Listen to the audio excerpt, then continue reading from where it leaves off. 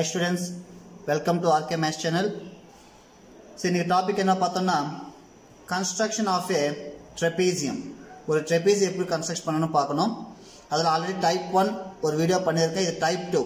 So type 1 என்னன்னு பார்த்தோம்னா 3 sides ஒரு diagonal கொடுத்தா எப்படி பண்றதுன்னு பார்த்திருப்போம். இப்போ இங்க 3 sides ஒரு angle கொடுத்திருந்தா எப்படி construct பண்ணனும் பார்க்க போறோம். ஓகேங்களா? அதான் டிஃபரன்ஸ் வேற ஒண்ணும் இல்ல. So already உங்களுக்கு trapezium தெரிஞ்சிருக்கும். In a quadrilateral, one pair of opposite sides are parallel. That is a trapezium.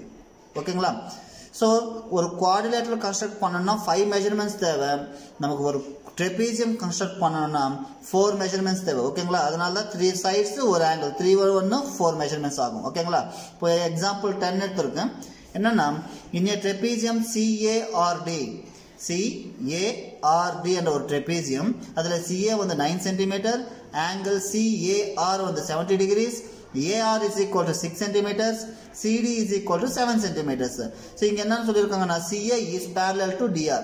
இந்த CA ன்றது இந்த DR க்கு வந்து parallel-ஆ இருக்கும்னு சொல்லிருக்காங்க. சோ நம்ம ஃபர்ஸ்ட் rough diagram வரையலாம். ஓகேங்களா? சோ rough diagram பாருங்க. rough diagram நார்மலா ஒரு parallelogram ஒரு trapezium வரைஞ்சிடுங்க. ஓகேங்களா? இது பெருசா போட்டு இது கொஞ்சம் சின்னதா போட்டு போடுங்க. rough diagram தானே. அது எப்படி வரும் நமக்கு தெரியாது. நம்ம கன்ஸ்ட்ரக்ட் பண்ணாதா எக்ஸாக்ட்டா எப்படி வரும்னு தெரியும். அதனால ஒரு trapezium வரைஞ்சிடுங்க. என்ன சொல்லிருக்காங்க இது CARD என்ற ஒரு trapezium. அதுல என்னன்னு கொடுத்தாங்க அப்படி எழுதுங்க. ஏன்னா CA வந்து 9 cm சொல்லிருக்காங்களா? சோ CA வந்து 9 cm. ஓகேங்களா? நெக்ஸ்ட் என்ன சொல்லிருக்காங்க angle CAR அப்ப இங்க ஆங்கிளா எவ்வளவுனா 70 degrees. ஓகே நெக்ஸ்ட் AR இது வந்து 6 cm கொடுத்திருக்காங்க. நெக்ஸ்ட் CD இது வந்து 7 cm கொடுத்திருக்காங்க. So இந்த கொடுத்திருக்கிற 4 ஆப்ஷன்ஸ். என்ன சொல்லிருக்காங்க CA is parallel to DR. So CA is parallel to DR. So கரெக்ட்டா தான் இருக்கு. So இது பேஸ் பண்ணி இப்ப நம்ம என்ன பண்ணனும்னா மெயின் டயகிராம் வரையணும். ஓகேங்களா? அது கொஞ்சம் பாருங்க. So எப்பவுமே பேஸ் வரையணும். CA வந்து 9 cm கொடுத்திருக்காங்களா? So 9 cm வரையுங்க.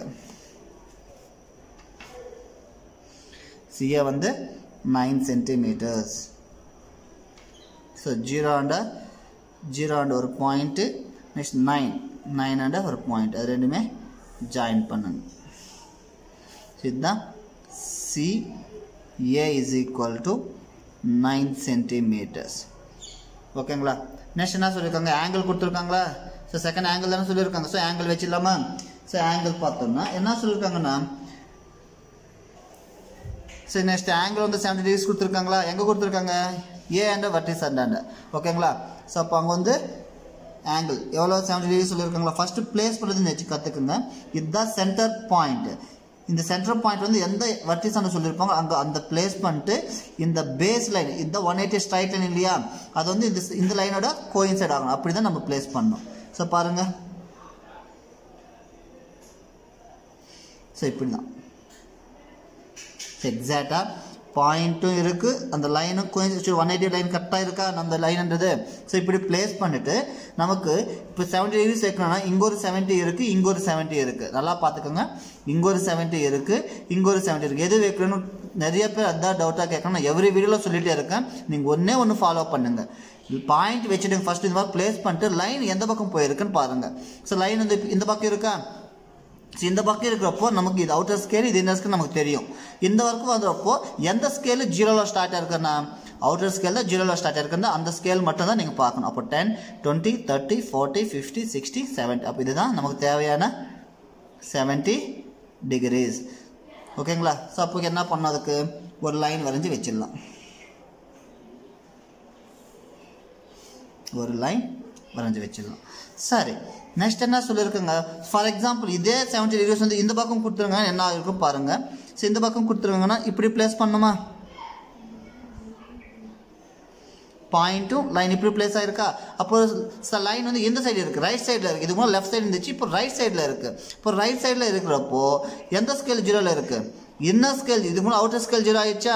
So left சைடில் லைன் இருந்துச்சுன்னா அவுட்டர் ஸ்கேல் பார்க்கணும், ரைட் சைடில் லைன் இருந்துச்சுன்னா இன்னர் ஸ்கேல். ஏன்னா இன்னர் ஸ்கேலில் 0 ஸ்டார்ட் இருக்கும். அப்போ 0 10 அப்போ இந்த 70 வரும். ஓகேங்களா, அதை விடுங்க. ஸோ நெக்ஸ்ட் பார்த்தோம்னா இப்போ 9 சென்டிமீட்டர் 70 டிகிரிஸ் யூஸ் பண்ணிட்டோம். நெக்ஸ்ட் என்ன சொல்லியிருக்காங்க, ஏஆர் வந்து 6 சென்டிமீட்டர் சொல்லியிருக்காங்களா. ஸோ அதனால் நம்ம என்ன பண்ணோம், ஆர்க்குன்றது ட்ராப் பண்ணோம். ஸோ 6 சென்டிமீட்டர் எடுங்க.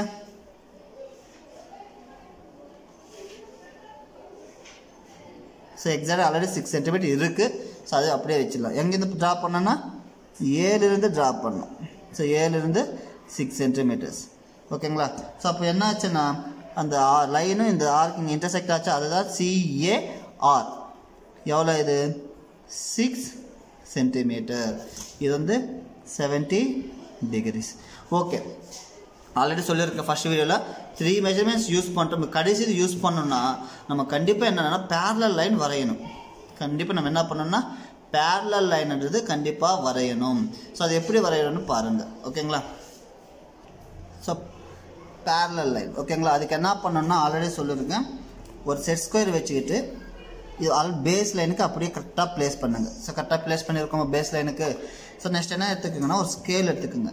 ஸ்கேல் எடுத்துக்கிட்டு அந்த செட் ஸ்கொயருக்கு 90 டிகிரிஸில் வர மாதிரி அதை ஒட்டி அப்படியே நிற்க வைங்க.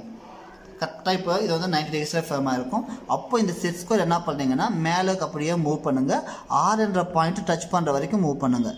ஸோ இங்கே ஆர் என்ற பாயிண்ட் டச் ஆச்சா, நல்லா பாருங்கள், இங்கே ஆர் என்ற பாயிண்ட் வந்து டச் ஆச்சு.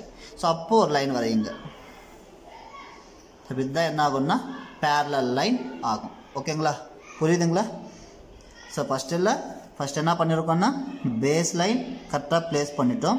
அப்போது ஒரு ஸ்கேல் எடுத்துகிட்டு வந்து அது அசையாமல் இருக்க மாதிரி ஒரு ஸ்கேல் வந்து 90 டிகிரிஸ் வர மாதிரி வச்சுக்கிட்டு இந்த செட் ஸ்கொயர் அப்படியே மூவ் பண்ணிட்டு நமக்கு எங்கே பாயிண்ட் இருக்கோ அதுக்கு மூவ் பண்ணோன்னா அப்போ கரெக்டாக நமக்கு பேரலாக இருக்கும். ஸோ கரெக்டாக கோயின்சிடாச்சு அது கூட. ஸோ கரெக்டாக இருக்கும். இதுதான் இந்த லைனுக்கு இது பேரலாக இருக்கும். ஸோ வேணா இப்போ இதை நம்ம என்ன பண்ணுறோம்னா கொஞ்சம் எக்ஸ்டெண்ட் பண்ணி வச்சுக்கலாம். இன்னும் கொஞ்சம் எக்ஸ்டெண்ட் பண்ணிக்கலாம் கொஞ்சம் இப்படி இருக்கிற மாதிரி. So okay. ஸோ நெக்ஸ்ட் என்ன சொல்லியிருக்கோம், parallel வரைஞ்சிருப்பீங்க. Last CD is equal 7 centimetre சொல்லியிருக்காங்களா. அப்போ 7 சென்டிமீட்டர் இருக்கிற மாதிரி ஒரு ஆர்க் வரையணும். ஓகேங்களா, 7 சென்டிமீட்டர்ஸ் பாருங்கள், 7 சென்டிமீட்டர்ஸ். ஸோ 7 சென்டிமீட்டர்ஸ் இருக்குங்களா. So 7 centimetre வச்சுக்கிது. இப்போ சிலேருந்து டிக்கு நமக்கு இங்கே சி தான் தெரியும், டி தெரியாது. அதனால் சிலேருந்து வரையணும். ஸோ அந்த பேரலல் லைனை டச் பண்ணல. ஸோ அதனால் திருப்பி என்ன பண்ணணும்னா அந்த பேரலல் லைனை கொஞ்சம் திருப்பி எக்ஸ்டெண்ட் பண்ணிக்கோங்க. வேறு நாள் தான், வேறு ஒன்றும் இல்லை. பேரலல் லைனை கொஞ்சம் எது வரைக்கும் எக்ஸ்டெண்ட் பண்ணிக்கோங்க, ஏன்னா டச் ஆகல இல்லையா, அதனால். அப்போ இப்போ டச் ஆச்சா, அப்போது இந்த பாயிண்ட் தான் என்ன ஆகும்னா நமக்கு தேவையான டி என்ற பாயிண்ட்டும் அதுவும் இதுவும் ஜாயின் பண்ணிடுங்க. ஸோ இதுதான் நமக்கு தேவையான ட்ரெபீசியம். ஓகேங்களா. ஸோ நெக்ஸ்ட் என்ன பண்ணணும்னா ஏரியா ஆஃப் ட்ரெபீசியம் கண்டுபிடிக்கணும். ஓகேங்களா, ஏரியா ஆஃப் ட்ரெபீசியம் ஃபார்முலா என்ன, ½ into h into a plus b. நமக்கு தெரியும் a plus b, abன்றது வந்து பேரலாக இருக்கிற சைட்ஸ் தான் ஏபி ஆகும். ஓகேங்களா, பேரலாக இருக்கிற சைட்ஸ் தான் ஏவும் பியும் ஆகும். அப்போ இங்கே பி கூட நமக்கு தெரியாது. அதனால் நம்ம ஸ்கேலில் மெஷர் பண்ணலாம், எவ்வளோ இருக்குன்னு பார்க்கலாம். ஸ்கேலில் மெஷர் பண்ணி எவ்வளோ வந்திருக்குன்னு பார்க்கலாம். ஸோ ஸ்கேலில் மெஷர் பண்ணால் நமக்கு வந்து 11 சென்டிமீட்டர்ஸ் வருது. ஓகேங்களா, ஸோ 11 சென்டிமீட்டர். ஓகேங்களா, அப்போது இது ஏ இது பியாவும் எடுத்துக்கலாம். ஸோ ஏபி தெரிஞ்சிச்சு. நெக்ஸ்ட் என்ன வேணும், ஹைட் வேணும். ஸோ ஹைட் எப்படி கண்டுபிடிக்கணும் ஆல்ரெடி சொல்லியிருக்கேன். சேம் இதுக்கு முன்னாடி பேரலல் பண்ணல, அதே மாதிரி ஒரு செட் ஸ்கொயர் வச்சுக்கிட்டு இந்த பேஸுக்கு வச்சு, இல்லைன்னா ஸ்கேல் இப்படி வச்சுடுங்க. ஸ்கேல் இப்படி வச்சுக்கிட்டு இப்போ இந்த பேஸு இப்படி வச்சுட்டு இப்போ இந்த செட் ஸ்கொயர் நவுத்திட்டே வாங்க, ஆறான டச் ஆகும். இதுதானே ஹைட் நமக்கு ஆக்சுவலாக. அப்போ பாருங்கள் எவ்வளோ இருக்குன்னு தெரிஞ்சிடும். ஸோ எவ்வளோ இருக்குன்னா 5.6 இருக்குது. 5.6 சென்டிமீட்டர். அப்போ நமக்கு தேவையான எல்லா மெஷர்மெண்ட்ஸ் கிடச்சிச்சா. சரி என்னன்னு பார்த்தோம்னா